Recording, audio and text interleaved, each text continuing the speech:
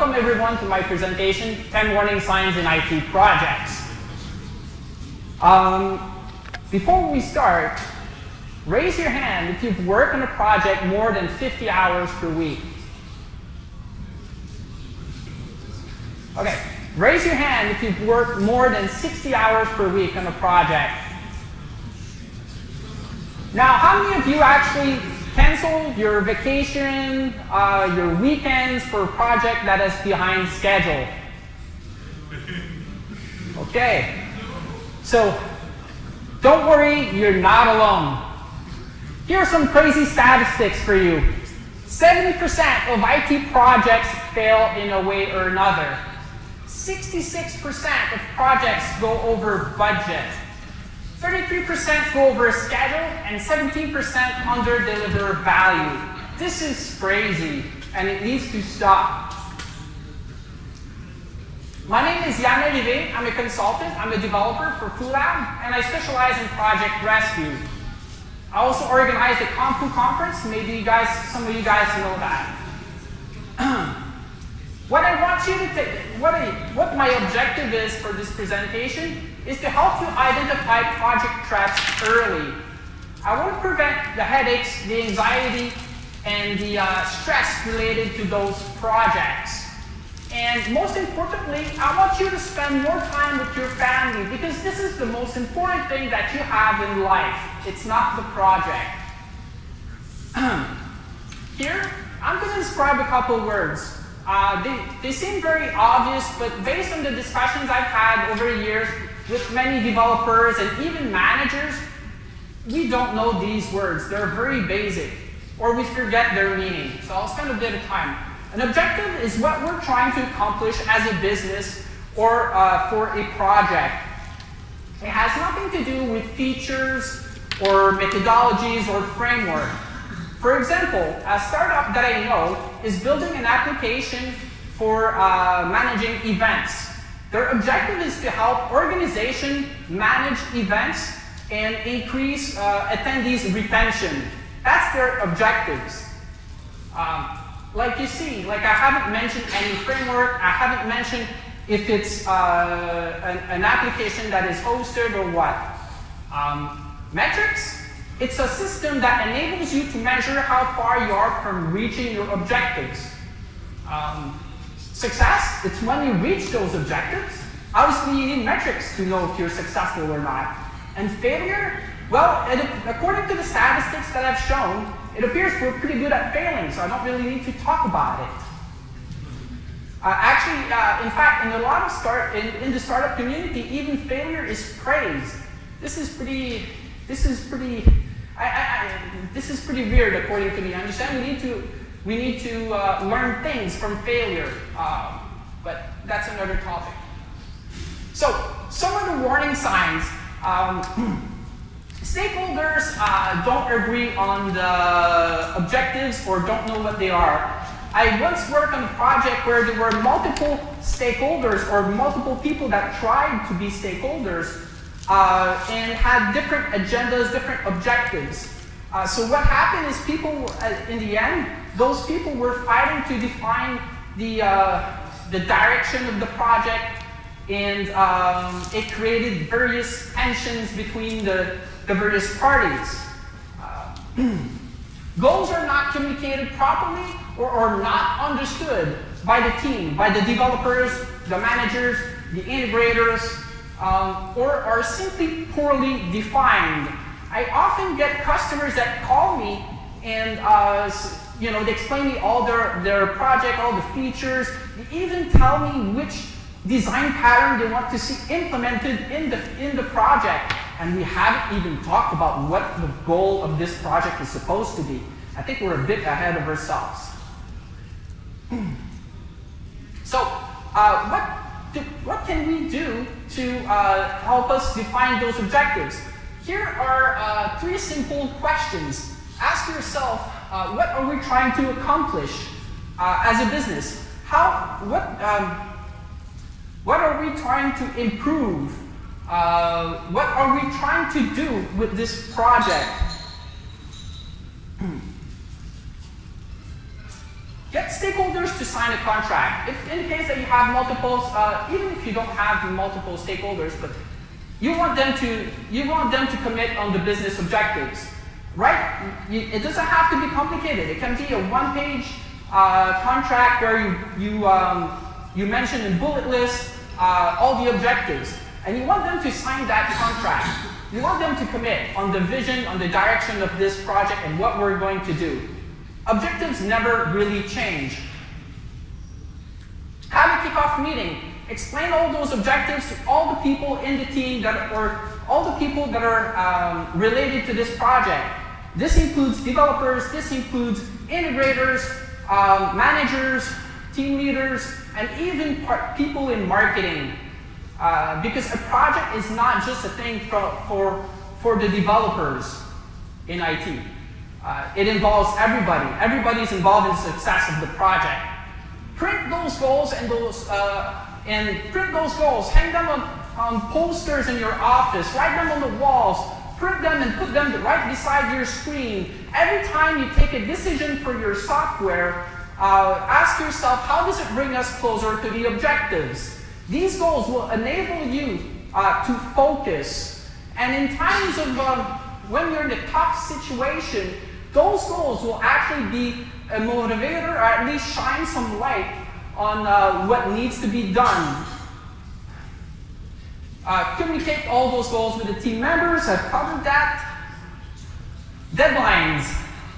We've all worked on a project that we believe it's going to take 4 months to accomplish. But for some reason, we tried to squish it in 1 month or a month and a half because of management or for other reasons. But this is a very first mistake, because what you're going to do at some point, you're going to start working overtime, and you're going to get exhausted.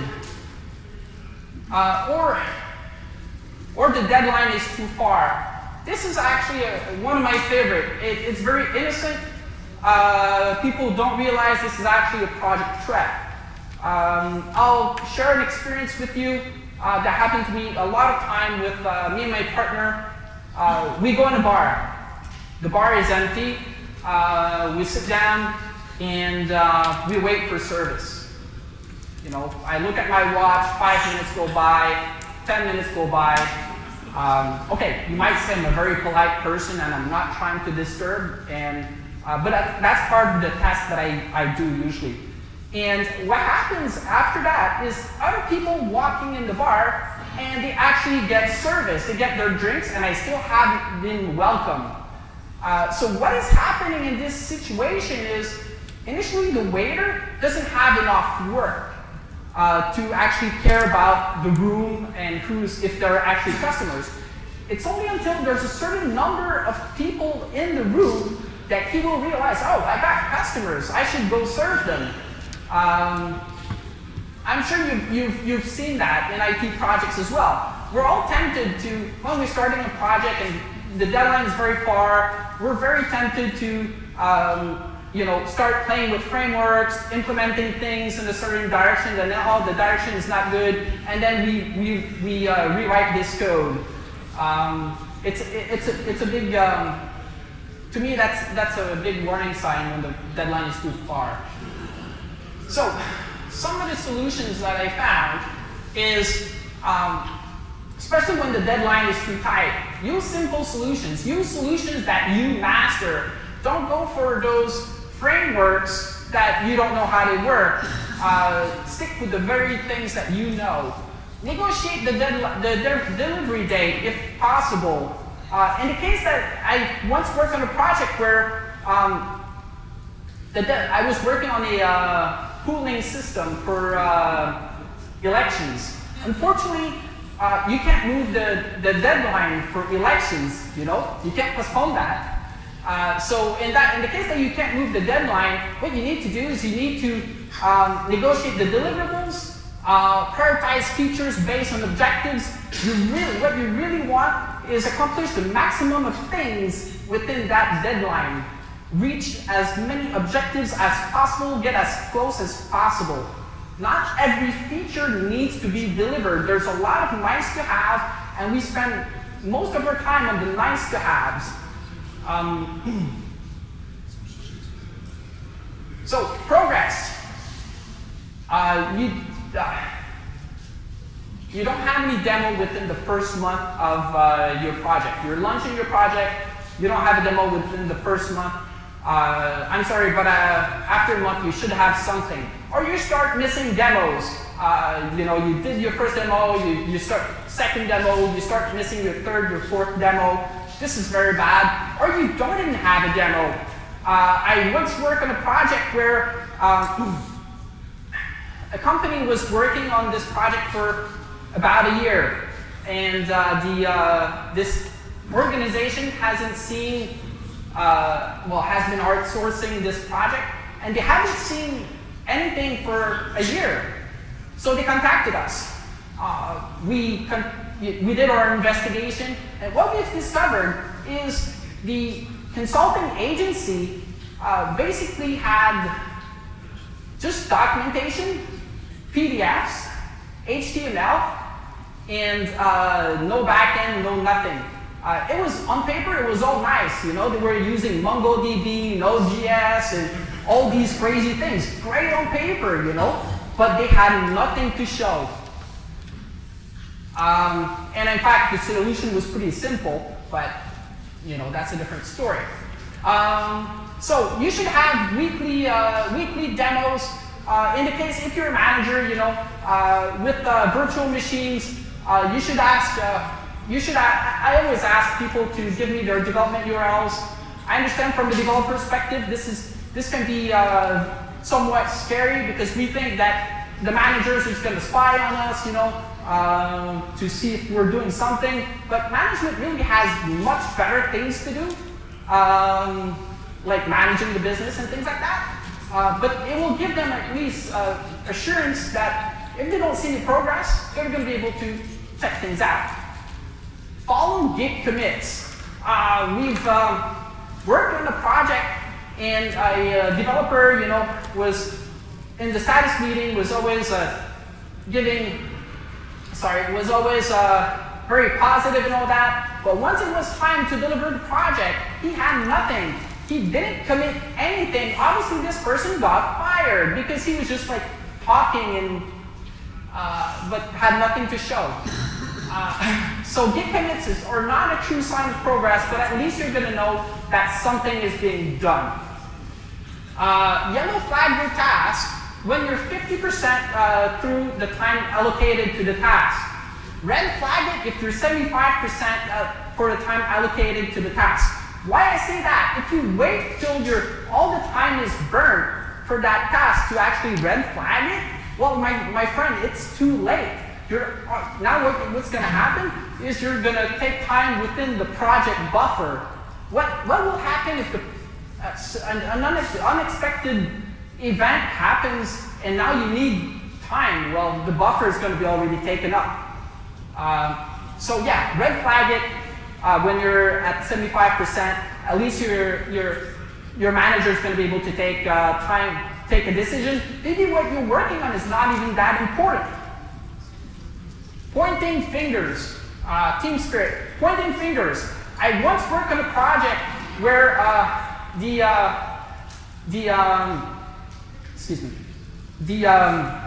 product owner. I was in a meeting with a product owner and some developers. The product owner actually started bashing on a team that was not part of this meeting. Saying how all the problems were caused by this team and all that. That's very negative. This kind of attitude, no matter who is speaking like that, should not be tolerated, because this kind of negative energy spreads very, very fast within a business. It demotivates people, and if you expect these people to work for you after, you're totally wrong. So yeah, I pretty much covered that. So what you need to do in that case, you need to break the conversation. Change the conversation from the problem to from a problem-oriented discussion to a solution-oriented discussion. So what can we do to improve the current situation? What can we do to change this situation? In the case that it's a team member, meet with the people that have that attitude. Explain them how it affects the team spirit, how it affects the success of the project. And if they don't understand and they persist, well, you have to remove this person from the project. It's the rotten apple within the basket. You don't want that. Get them to move them on another project where their time is going to be better used. Get to know your team members. I once worked in a company where the sysadmin was a big skier, and so am I. So we went on weekend skiing, and after sometimes, we developed a good friendship. And when I asked some things to be done, it would get done in a record time. Nobody in the business could actually get those kind of results. Don't underestimate the power of beer. So, communications. No one ever reports the true status of the project. We all have those nice stand-up meetings where we say, okay, yesterday I've done that, and today I will do this. And, well, when we face problems, we rarely say that we're facing issues or we're saying it, but way too late. And this is because the ego takes over. We're afraid of what people will think of us because we don't master this framework, or something is coming up, or we don't feel motivated, or things like that. People find excuses. For example, well, it's the framework. We need to upgrade it. There's a new feature. It's going to be much simpler with that. A lot of excuses like that are often provided. People forward you to documentation. That means people don't want to talk to you. They don't want to take that 5 or 10 minutes to explain to you how it works.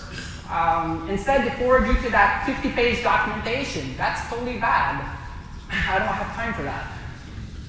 Language. In Canada, we have French and English, which is the two national languages. And not everyone speaks properly both languages. Or time zone. If you work on a project that has teams in different time zones, this can be an issue.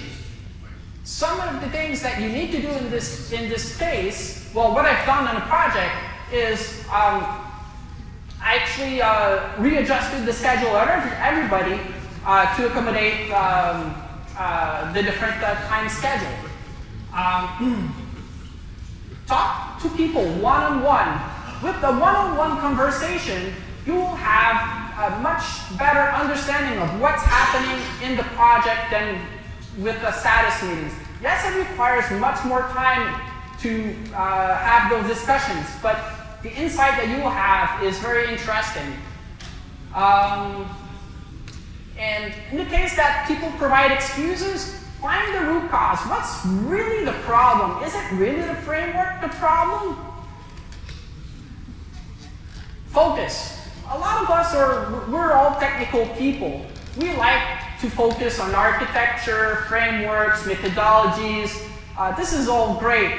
But in a project, what I found that, especially in the tight deadline, these are all distractions. Distractions from reaching the objectives. Yes, I know, I'm a very boring person. And one other thing is adding cool features. I once had a customer who we worked on this project for some time. It was after 3 months, we were pretty much done and ready to go in production. That pretty much ended my contract there. But anyhow, they kept on going and adding features and features and features. 1 year later, they were still not done. This is called gold plating. Things in life are never perfect enough. Last minute changes. Another great story. I don't know if you guys know what is Black Friday. Yes? Okay. So this customer called us one day. Their site was slow. It was Black Friday. They were losing about $100,000 per hour, big money. And what we found out, so they called us, to help fix the problem because it was urgent. What we found out is someone actually released something the day before, and it was not tested. In the end, it was an SQL query that was just, used in all the listing, all the search, and all that, and it was just killing the database. Never do last-minute changes before Black Friday or something like that. That's, ridiculous. So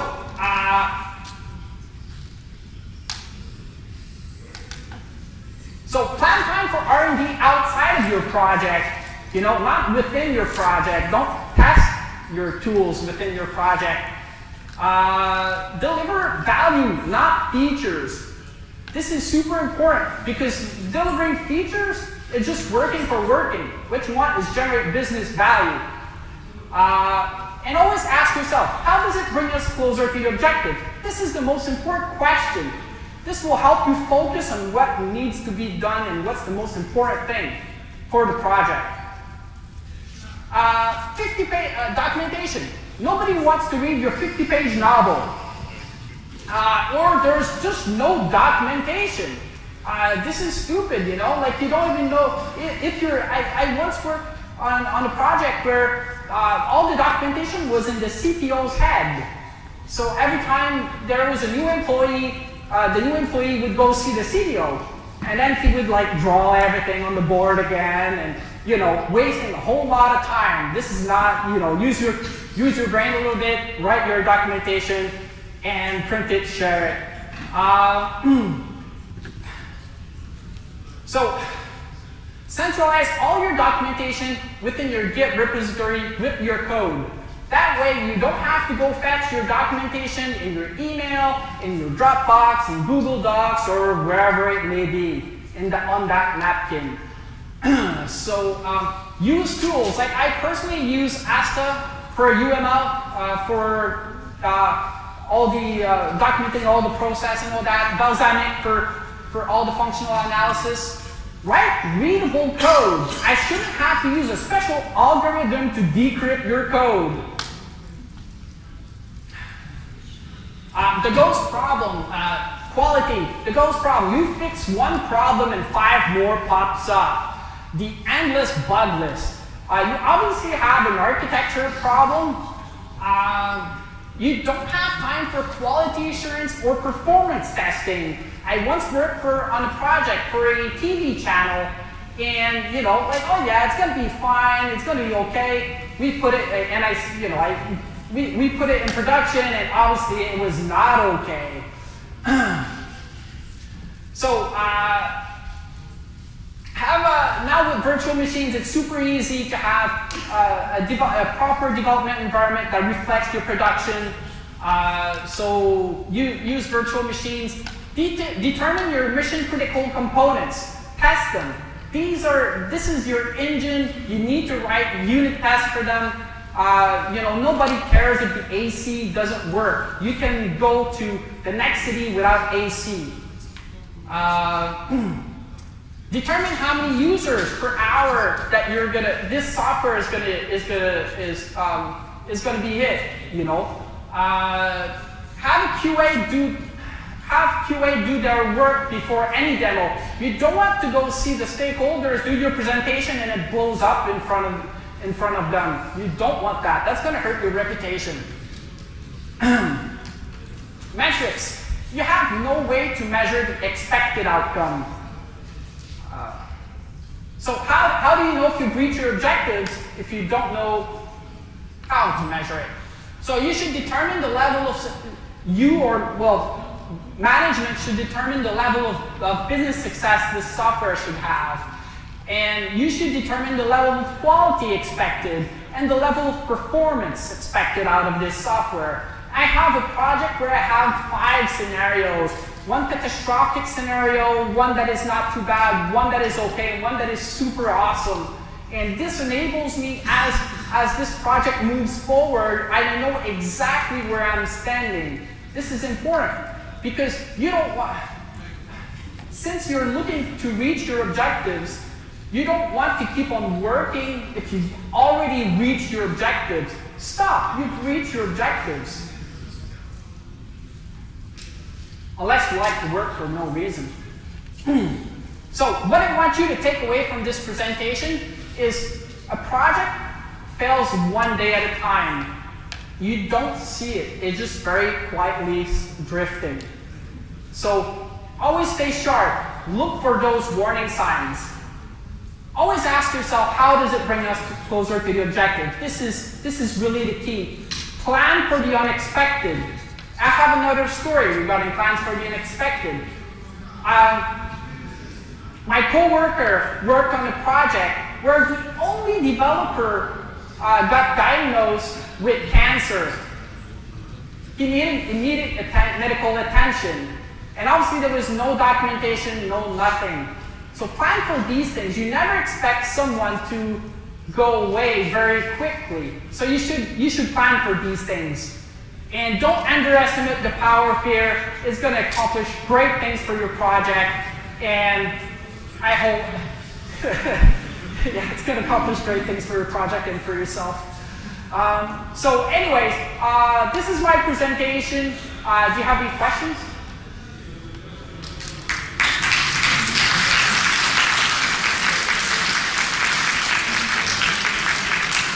From what I understand, there's beer now, so. Well, yeah, I see people already started. Questions? No? All right, thank you.